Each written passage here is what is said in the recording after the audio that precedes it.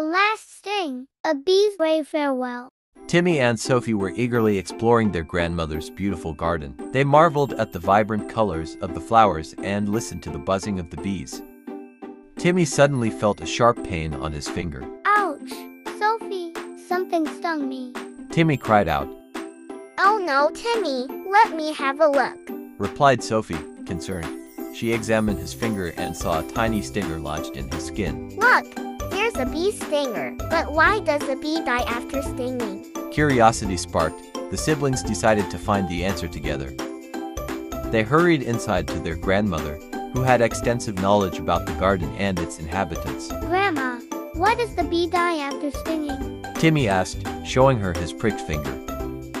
Grandma smiled, glad to see her grandchildren's enthusiasm for learning. The reason lies in the design of the bee's stinger. She explained. When a bee stings, its stinger has tiny barbs that get stuck in the skin. As the bee tries to fly away, it tears its own abdomen, causing severe harm to its organs.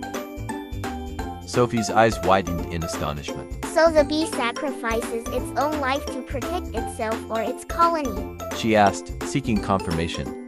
Grandma nodded. Exactly, dear. The bee is willing to give everything to defend their home. Timmy looked thoughtful and asked. But Grandma, what about honeybees? Do they all face the same fate? Honeybees have barbed stingers too, but they have an extra disadvantage. When a honeybee stings, the stinger and venom sac remain in the victim's skin. Sadly, the honeybee loses not only its stinger but also its vital organs, leading to its eventual demise. That's so sad, Sighed Sophie, feeling sorry for the honeybees. Grandma nodded, her eyes filled with admiration for these incredible creatures. Indeed, it is a sacrifice. However, not all bees have the same fate. Bumblebees, for example, have smooth stingers without barbs. They can sting multiple times without injuring themselves.